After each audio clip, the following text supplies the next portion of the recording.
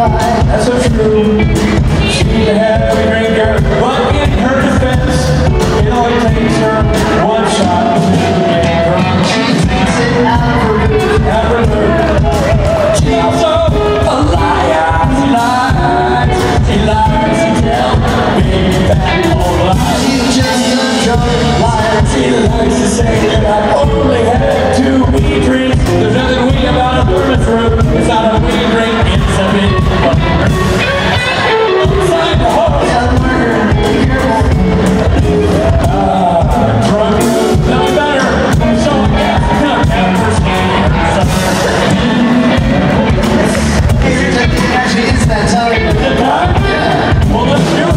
Let's bring out Rachel Meyer, Anna Buckminster, Tim Rhodes, Lisa Berry, and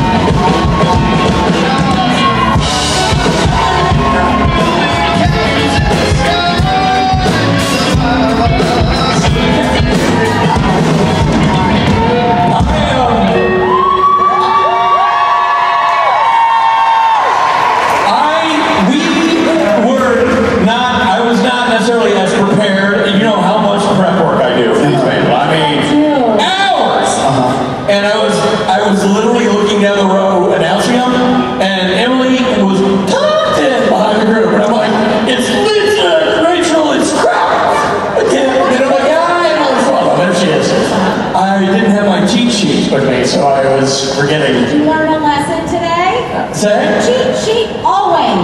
Normally there's a big poster on the stage so you can read that. My mom wrote cue cards. Yeah, I know. Ladies and gentlemen, this never happens. You're welcome. Yeah.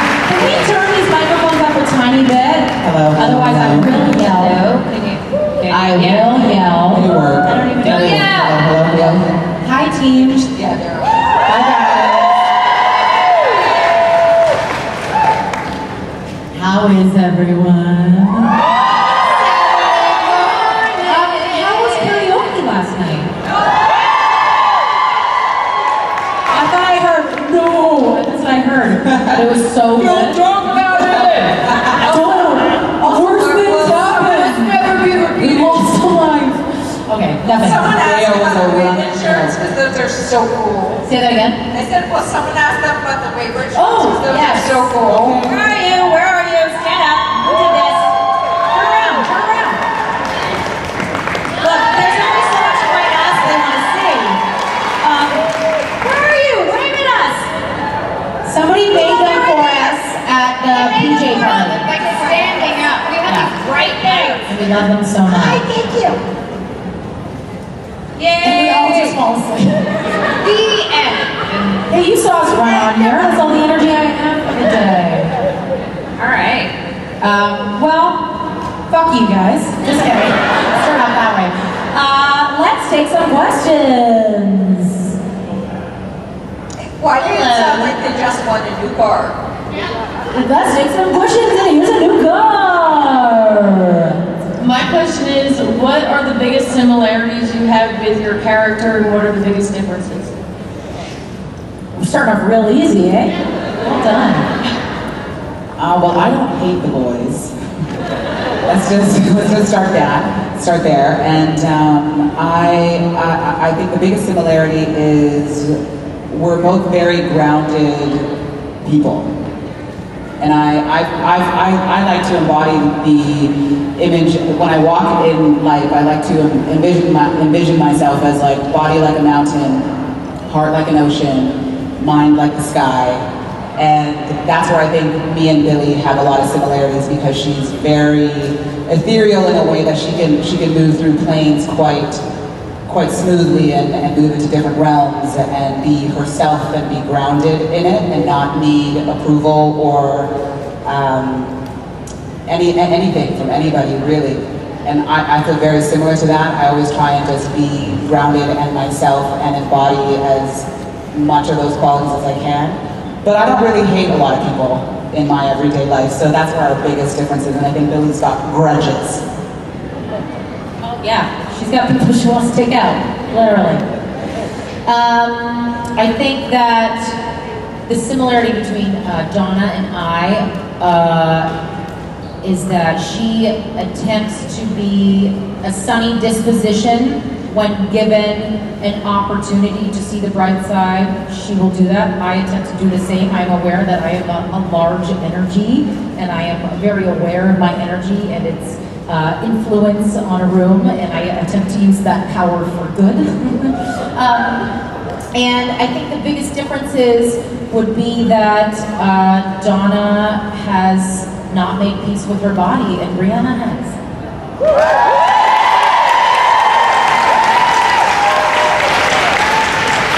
Giving such deep answers. I, like Amara, think Dean is cute. So that's easy. Unlike Amara, I do not smite people.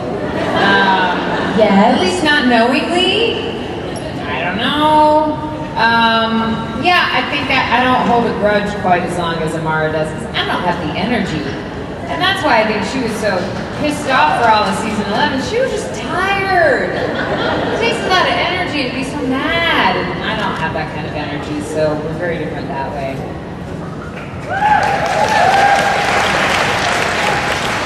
I think both Jody and I are very willing to risk being hurt for love. We think love's worth it. I think that Jody tends to be very black and white thinking, whereas I make an active effort to live in shades of gray and allow different perspectives to all be true. So that's it. I think in terms of Meg, because I studied history so much and I like the kind of macrocosm view of humanity. We connect on that level. Like, I love that she's never fazed by the small blips in life. She's like, no, well, in the grand scheme of things, that's not going to matter. And I think we're similar in that way. I think we're similar in our sarcasm, because I'm naturally actually very sarcastic, but I worry about hurting people's feelings. So I tend to temper it, whereas Meg doesn't have that worry. So that's a major difference. She's not fazed by that. And then also, she kills more people than I do. Marginally. Depends on the month, right? Yeah. Thank you. Thanks for that question. Thank you. And Briana, can I have some of your energy? Not today. Okay. I send it to you. To you. It's just a lot of caffeine. That's all it is. Hello. Hi.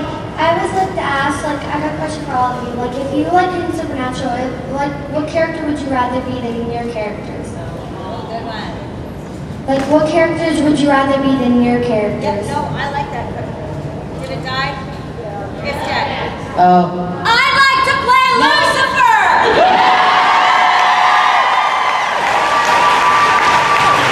Oh, you will still hear me, motherfuckers! Trust me!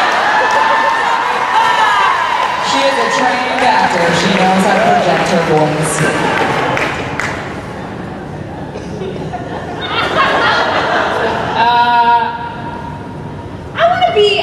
Since I was just talking about Dean, I want to be Dean. Because I want to know what it's like to just walk around with the superpower of being like the most handsome person on the planet.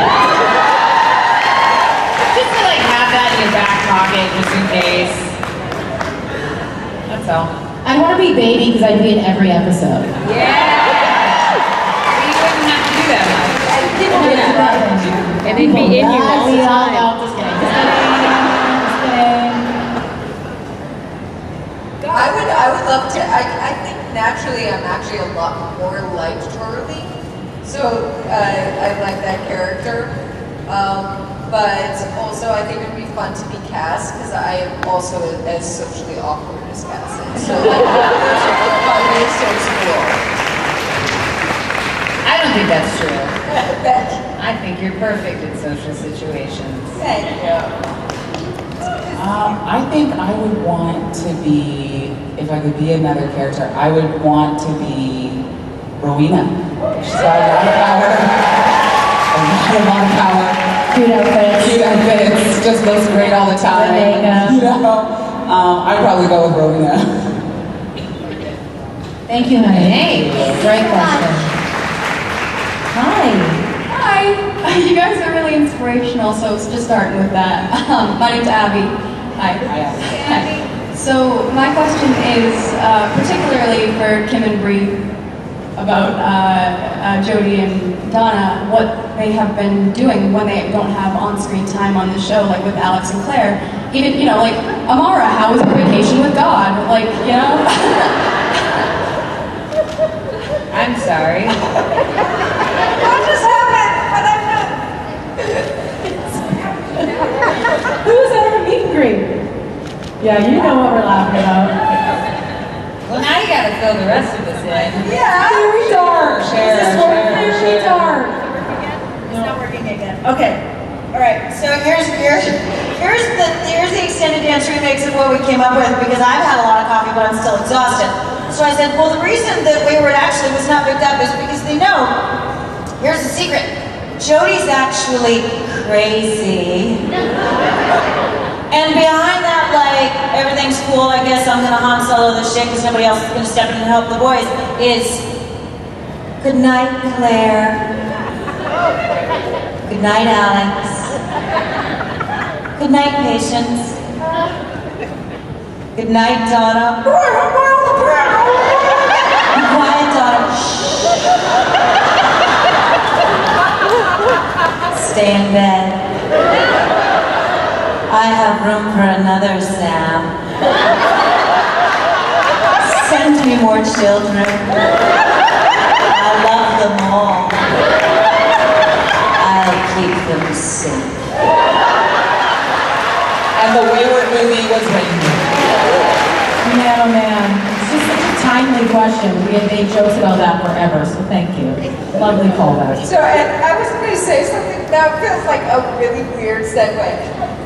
Which was just when you said that we're inspiring, I really, really want to leave knowing that you all inspire us on a daily basis.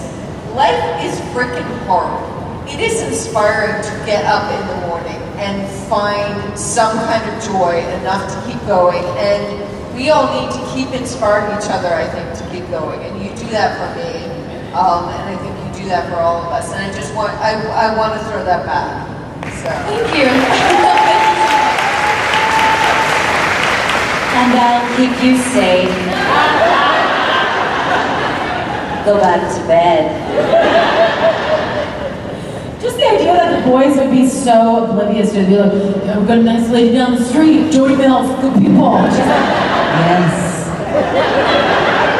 Come to me, children. Just so creepy. And then they're just like, you're good people.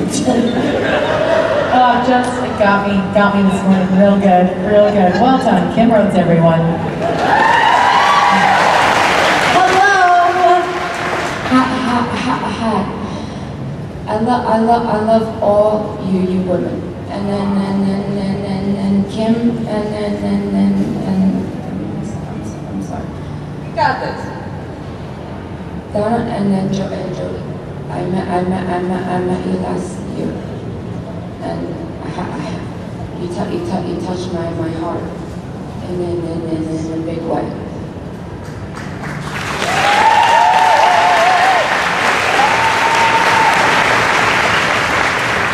My question is for Kim. Being the mom on Sweet Life. I want to know what you think of Cole and Dylan now, and then the movie 5 Feet Apart. Did you watch it? And then what is your feeling if you did? Oh, that is so lovely. Now, to be fair, I haven't watched anything besides Good Omens in 10 years. I don't watch a lot of television because by the time my kid's in bed, I go to bed too. So I haven't seen that. But as to what my feelings about those boys are is, I am so proud and yet not at all surprised that they are such amazing individuals, like always have been. So apparently my sweet spot is working with beautiful blonde brothers who turn out to be amazing human beings. I'll keep it. Thank you. You should watch that movie. No. It's deep. I have heard, and I love them. It is through no aversion, but it really genuinely is. If I have an hour and a half to spare, I will sleep. Thank you. I know, in Riverdale, there was one where Dylan played a murderer, a psychopath. That was creepy. Yeah, I know. They're killing it. They're amazing. Hi. My question is for all of you. So I know most of you have theater backgrounds. What play would you be in if you could be in any play, and why? I want to play Iago. I'm just going to jump right in. Not the parrot, not the parrot, not the parrot. We've established this.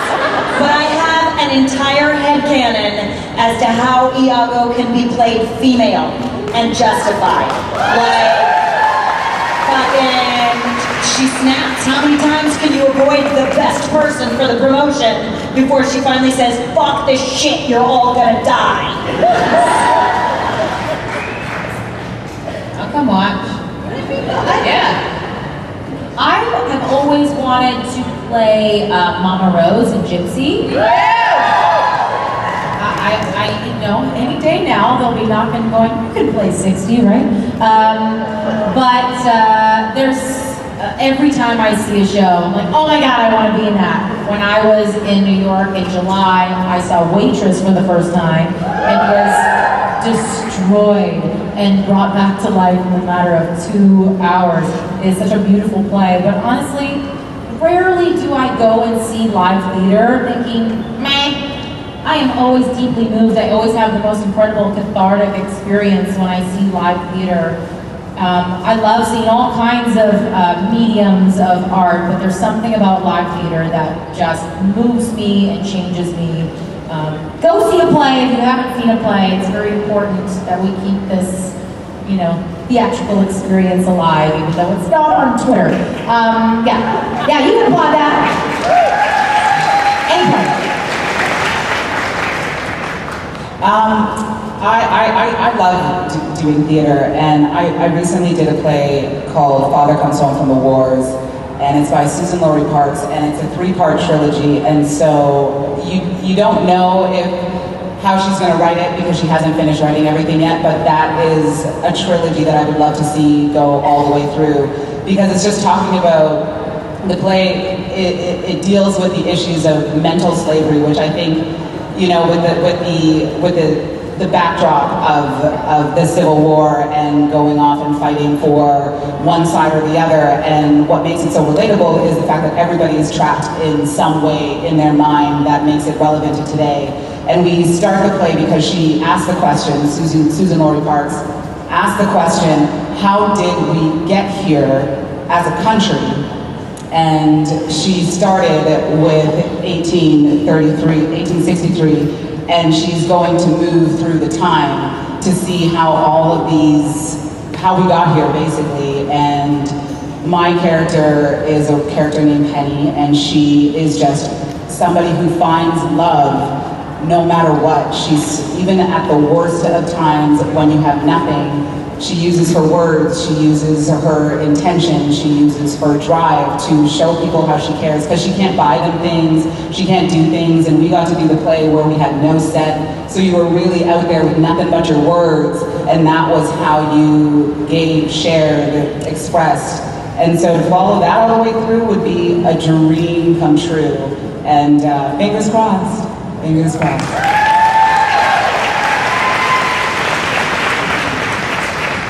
I grew up in the South, and I've always had a soft spot for Tennessee Williams. Yes, you do. Yes. And I mean, it's for so many reasons, because the language is just, it's so delicious, and it's so not intellectual, and I'm a very intellectual person, which doesn't really help me much. But I love, too, that he's somebody who, I mean, that man had a lot of demons. And he wrote characters who have a lot of demons, but they are these people who are grabbing onto life and are fighting as hard as they can. And they're making mistakes, they're completely imperfect, they hurt each other. But there's just this, there's something about the human spirit that he captures that is so relatable, even though these characters are speaking in like much more poetic ways than anyone I encounter on a day-to-day basis. There's just... I've done Cat, actually. Oh, yeah, I want to do Orpheus Descending. I'll do any of them though. Sweet Bird of Youth. What's the one they're reviving on Broadway right now? Is it Sweet Bird of Youth? Rose Tattoo, thank you. Marissa Tomei is doing that. Yeah, Tennessee Williams.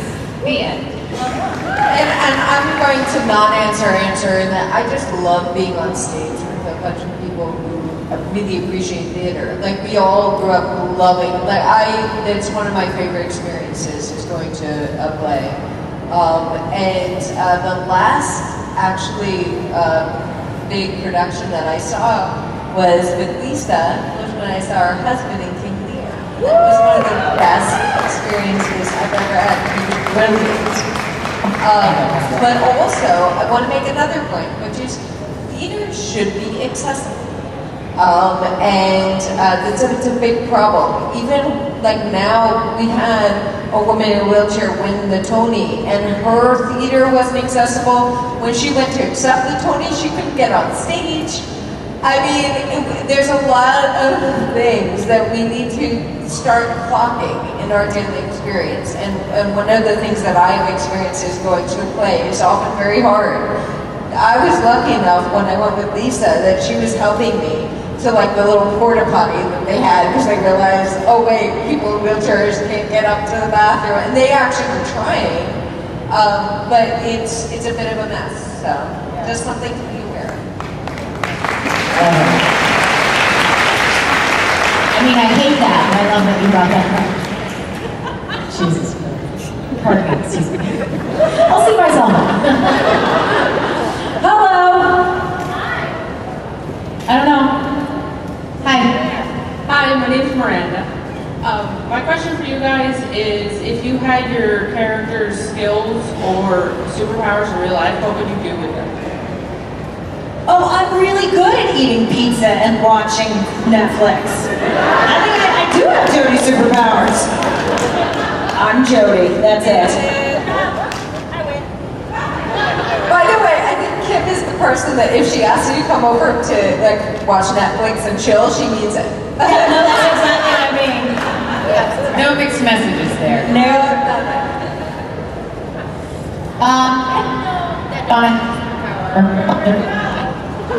But this is fun.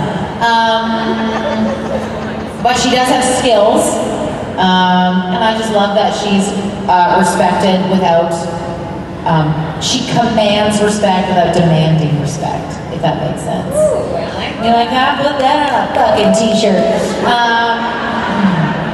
Yeah, I think she's cool. I would love to embody a little more of that, just being, she's super grounded in kind of what she, career-wise, and what she has to offer the world that way. I mean, I take out the people I didn't want, and I bring back the ones that I did, very selfishly. I'd ignore all the rules, but that's what I would do. I would. I was just reminded, because I took a picture in that lovely Impala that's out on the other side of the curtains. I was reminded of the episode where the Impala was speeding at me, and I just, like casually held up my hand and stopped it. I would like to have that when I'm dealing with like LA traffic. Just kind of like make my way through, or New York, but I don't have to drive in New York. I mean, I guess while I'm crossing the street, I am a pedestrian, which is an action sport here. So that's the way I guess I would apply Amara's skills very practically. I don't want to get into the business of like taking people out, because then what if I said, oops? Oh, but I guess I could bring people back to life too, because I did that. That's just so complicated. That sounds so busy. It's like a lot of work. I just want to stop traffic. That's all. I love the fact that Meg never wavers, like she doesn't lose her position. And I think in some ways it's because of a lack of empathy, so it's not necessarily the best thing, but one of the things that I don't always love about myself is that like I fall into people. So like if I like someone, that even like a friend or whatever, it's a good thing that I'm totally with them, but on the other hand, I will lose sight of myself. And I love that Meg doesn't do that. So I feel like I have something to learn from that. And I feel like that is a superpower, to kind of not lose yourself. Thanks. Thank you. Thank you. My question is, if there was an episode where all your characters were together, what would happen? Fun would happen. What would happen? Awesomeness would happen. Watch Netflix and eat pizza? Do we need to aim higher, or is that, because that sounds nice to me. I'm okay with that, you and me. We'll be the B storyline. It'll flash back, the most exciting thing will be like, oh, look at the toppings on this one. This is new. No, seriously, pineapple, we're going to have a long discussion about it. Trust me. Well, and then these three are in Vegas. Yes. Yeah. We'd be in Vegas. You don't want to be in Vegas. They do. They made you. Well, we could go, Amara went to Reno, so we could go to Reno. Yeah, I've never been to Reno. Me neither, actually. You happy about this answer right now? I feel like Meg would lose once and then just kill a lot of them. Yes. And then Jody would put her There we go. That's the storyline. We all go to Vegas for fun. Meg loses everything, gets so angry, starts killing everybody. We all gotta get Meg to stop killing everybody. So we can repeat it in Vegas. Dad shows up. And then Jody puts her to bed. Yeah.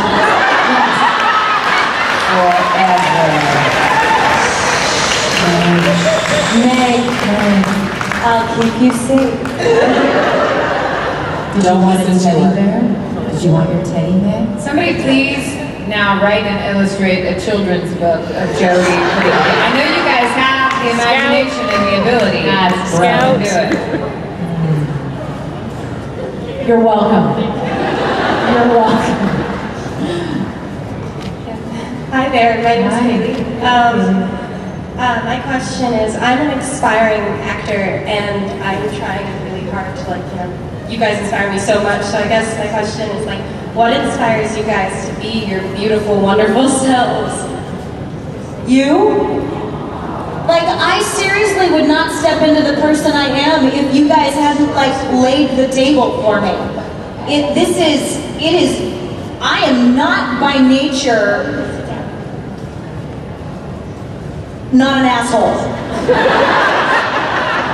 I don't know how else to say that. My fundamental nature is pretty selfish and fuck off. I generally want to make people feel good so that I feel good. And then I stepped into this fandom, and you fuckers said, or you could authentically show up as who you are and offer us that. And let us love you for it.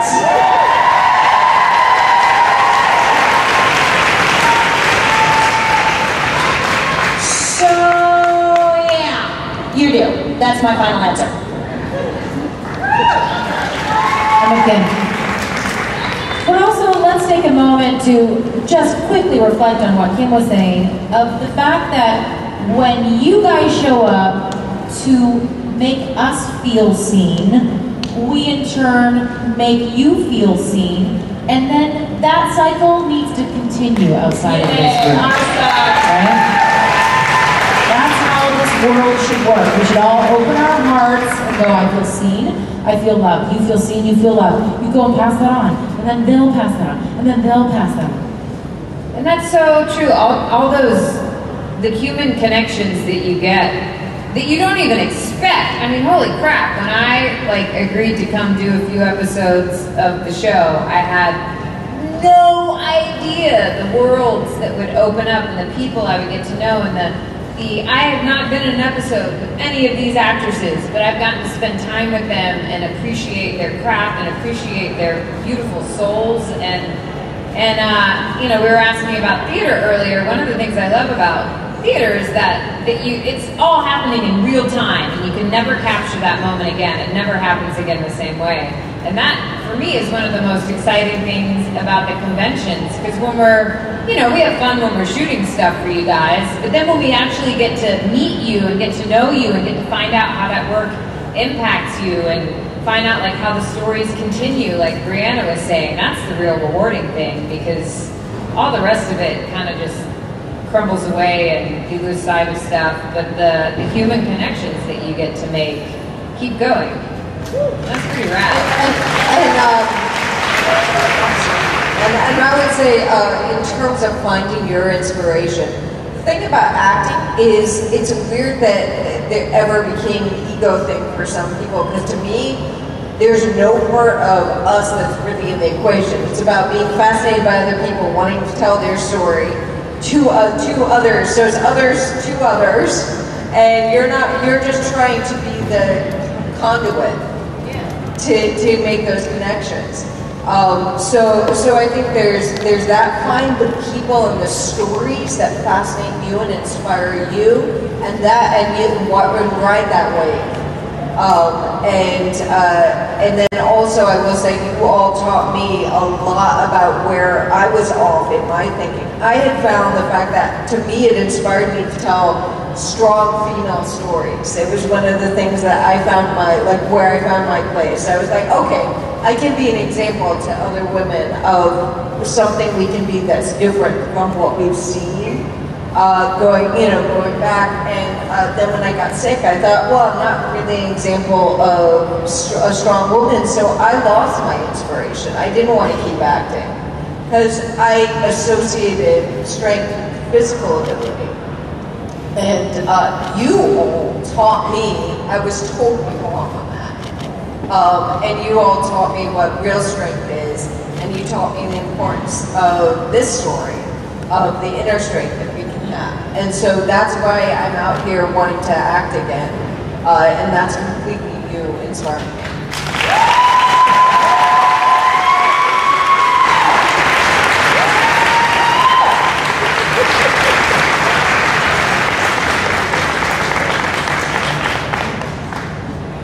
And I should say, you all in this group. These assholes. Thank you. Thank you and goodbye. And good luck. Hi, ladies. Hi. Speaking of meeting everybody, me and my son almost hit you guys. We're the ones that asked. You didn't almost hit us. Don't be dramatic. We saw you on the sidewalk. We had like 4 inches to spare.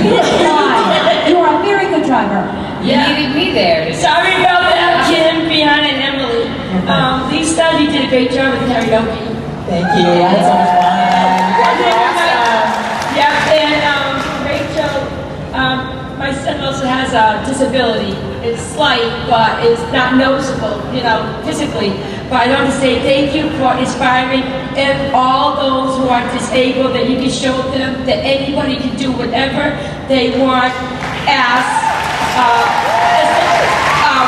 when they put their mind to it. So thank you for having a great time. Thank you. Oh, you're sweet. Thank you. Thank you. Thanks, David. Hi. Hi. So So my question is for all of you.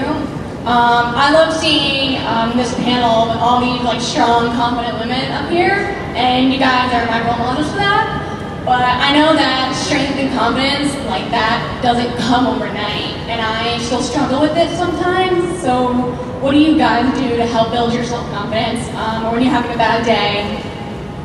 Yeah, I think it's important to note that I don't think strength and confidence is an end point. I don't think you reach it and then go, ha-ha, I'm done! Got it! You know? It is like, I'm there! And then the worst part is when you start to fall backwards and you go, I'm slipping, I'm slipping, I'm slipping, and you can sense that. You panic, and then you slip further, you slip further. So, what I've been doing lately is when I sense myself starting to spiral in any kind of negative pattern, whether it's about a friendship, whether it's about something to do with my career, I witness the thought. I witness the negative thought and I separate it from my being. So instead of identifying with the negative thought as who I am, I witness it as something I am experiencing. And then I thank it. Because ultimately, that experience, that feeling, is eventually there to teach us a lesson. So I wait for the lesson, I give gratitude for the lesson, and then I work my way up again. And maybe I'll get a little bit higher, and then you might fall back down again. But what a glorious, confusing, complex thing it is to be, you know, as they say, a soul having a human experience on this planet. Because it is complicated, because it's continually up and down and up and down, and life is just a journey of experiences. But for me, what has really helped me in the last while is witnessing my negative thoughts as something that is not me, but just something I'm experiencing. Well, I think you said something so key when you said it's something you still struggle with. I think that it's something that it's part of being human. I think we all struggle with it, and I think one of the lessons that I am trying to learn over and over is that I don't have to then see the struggle and like berate myself for that and feel like, I already learned this lesson. Why am I having to learn it again? Because sometimes, you know, you just gotta learn things again. But every experience is different, and I love what Briana said about getting to learn from that. And most of the things, like most of the really shitty times in my life, or like, you know, little things that happen day to day, like give me a few minutes perspective or a few hours or a few years perspective, and then I do get to look back and say, oh, well if that hadn't happened, then this other amazing, oh, okay. So I think it's important to let yourself not like get stuck in that and like, you know, have the spiral of judging yourself for it and thinking it's never gonna end. And yeah, because it's work. It's daily work. It's not something, I don't wake up confident. I don't think of myself as a particularly confident person. As my inner monologue, I tend to beat myself up. That's like my first instinct is always to find what is wrong about me. And it's actually by, you know, an analytical process that I talk myself out of that. And for me, what works is, I know ultimately what's important to me is actually the effect I create on others, and I know that it stops me from being able to be there for others if I'm totally thinking about myself. So it becomes a selfish proposition if I'm just thinking about what is wrong with me. And so the way I trick myself into what appears as confidence most of the time is that I take that moment to check, and I'm like, it's not that important. It's not what really matters. What really matters is what good we do in the world. What really matters is what I'm leaving behind. And I can't do that if I'm worried about the words I'm using or the way I look or whatever it is that is making me feel not confident. So that helps me. And also, I will write in a journal, just stream of consciousness, and that helps me to do what Briana's talking about too, of witnessing. It separates it from being, you know, me, and it becomes just a thought, and then I can kind of play with it. So, do you want to do what I do right now with me? All right. I do this a lot of times when I'm nervous, and especially like opening nights, all that stuff. So picture a line down the center of your body, and now focus on the left side of your body. Your left foot, your left shin, your left knee, your left leg, your left arm, the left side, all the left side. Now let go of that, and think of the right side of your body. Your right foot, your right shin, your right knee, your right thigh, hip, core, all the way up. And now focus on the center. Bring them together. And that feeling you get takes you out of your head and puts you back in your body. Because for me, whenever I start thinking too much, I know I have to do a physical exercise. And I think the biggest misconception, especially when I do it too, because I tell people, I'm like, breathe all the time. But I think what people forget is you don't actually breathe with your lungs and, you know, and all of that stuff. You actually breathe from your mind. Once your mind is connected to your body, you can't actually think about whatever it is that's spiraling you and be in your body at the same time, so you have to choose. So you can do that exercise anytime you want, whenever you need to feel centered again. And it's a nice way of like actually getting out of your head and into your body in a real way. You know, when that heat immediately arises and you're seeing red and you're hot, going to, let me just feel the left side of my body, let me feel the right side of my body. Okay, now bring it together and be in the center. And now start breathing and focusing on that.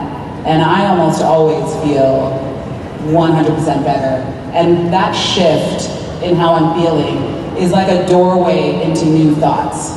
Because once I've changed my state of being, I now have access to the thoughts that are in those higher realms, because I'm not dwelling, or I'm not sitting in that pit of my stomach and feeling anxious and nervous.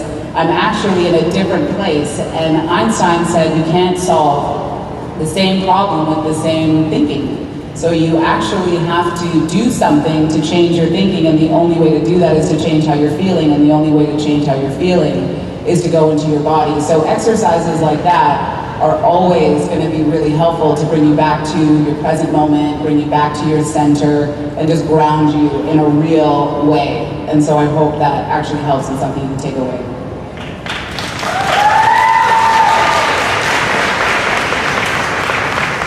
Yesterday, cupcakes, today, Nirvana. Thank you, Lisa Barry.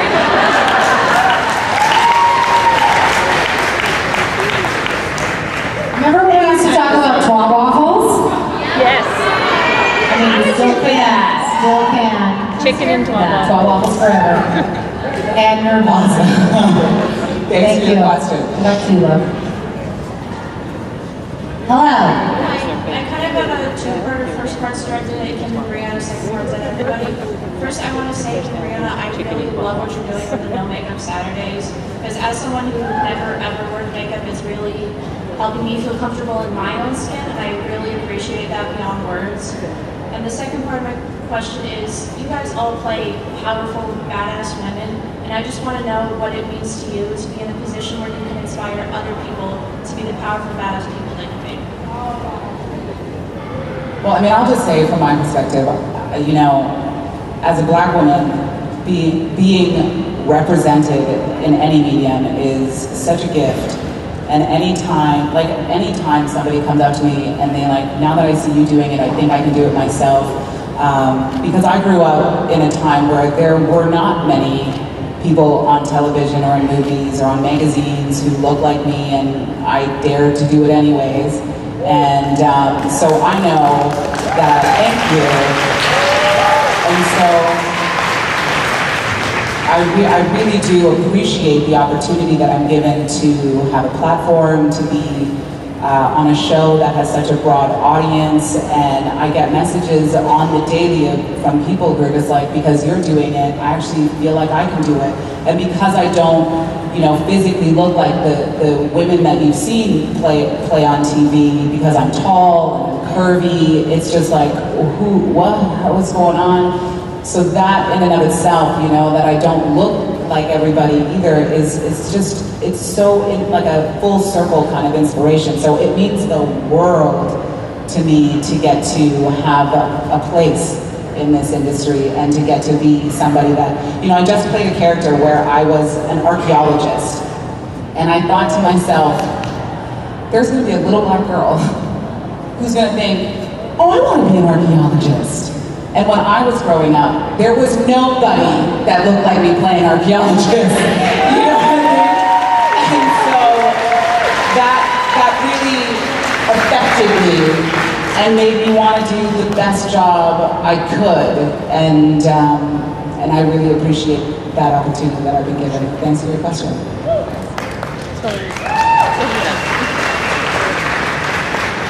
I wanted to address the No Makeup Saturday thing as well, because there's something really amazing about these women, because I am wearing makeup because of them, which is an interesting thing, because we've had discussions for years now in green rooms and stuff. I generally I had a lot of bad associations with makeup. Including, like, I had a boyfriend once who was like, don't leave the house without lipstick. Like, you know, like, can you never do that? Like, you don't leave the house without lipstick, mister. That's right. Thank you. And so there was a lot that, to me, and also there's so many things that mean so much more to me, and causes and goals and whatever, and so I didn't want to confuse priorities in my life of, like, this is not the most important thing. But I also learned in our discussions, but yeah, you can wear makeup, it can be a self-expression. I'm never going to be able to express myself the way that these women do. Like, they're artists with it, but I'll put a little smudge, a little eyeshadow on. I can do that. And so I started to not think, like, blanket think about it, where I was like, no, sometimes I can wear makeup, and that's okay. So it's actually, I want to give you the nuance of the fact that I know that it's not like just an anti-makeup sentiment. It's a, like, you do you and enjoy it and be empowered. And also, I do firmly believe, I will say, one thing I will take a stance on is we are so powerful as women. There's so much good that we can do in the world. If we are constantly distracted by worrying about our looks, our weight, our makeup, or whatever, we're not going to get as much good done in the world. So let's.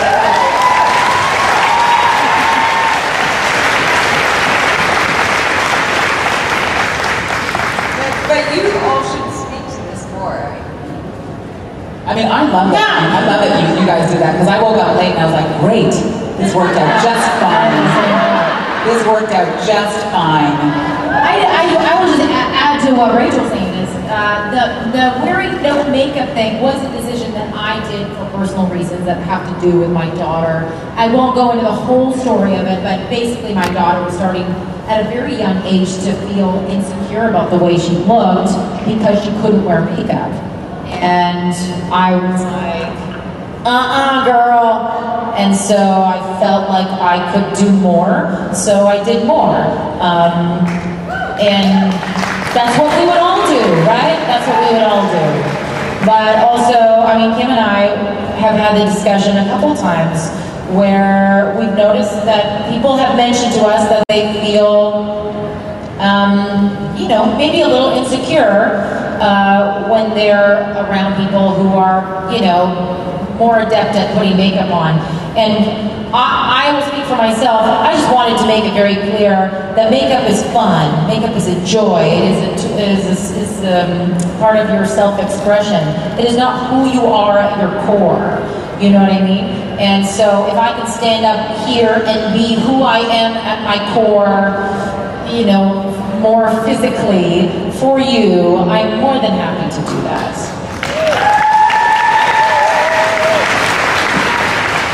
Oh, does anybody else have to pee? Don't pity me.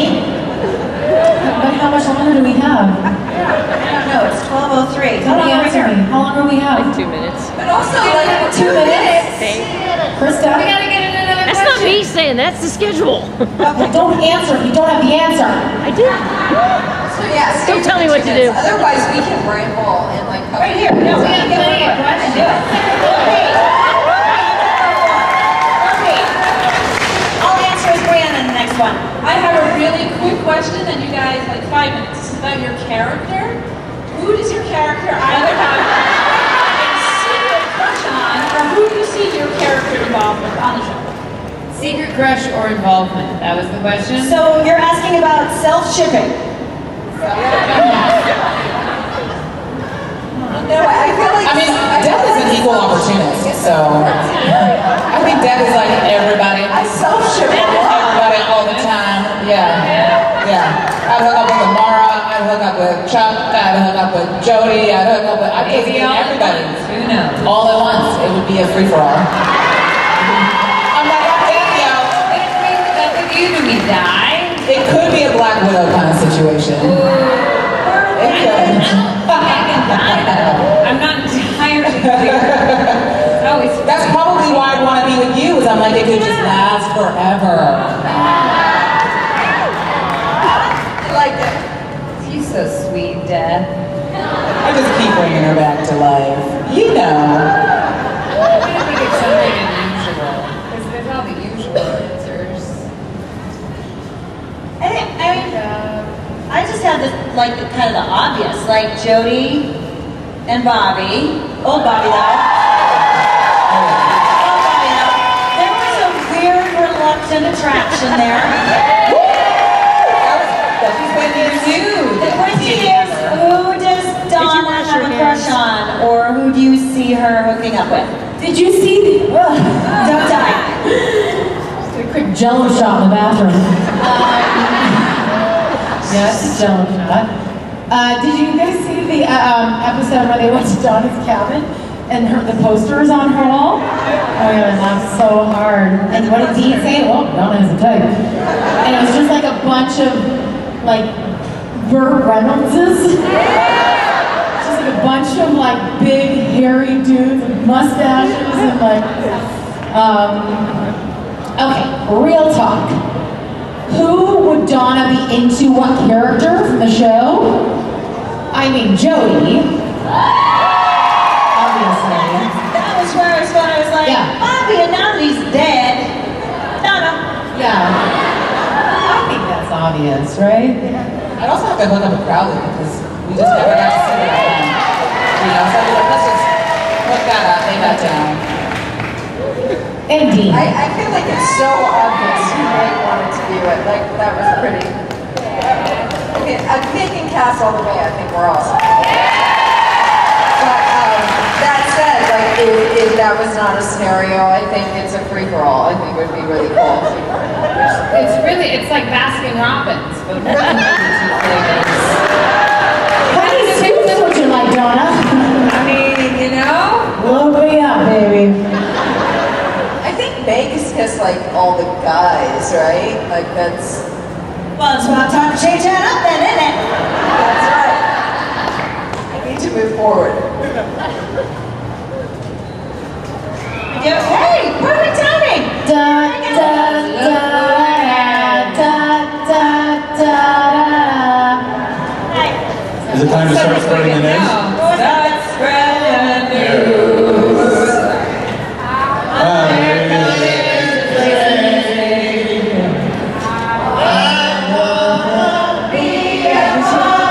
Thank you, Billy. I love you.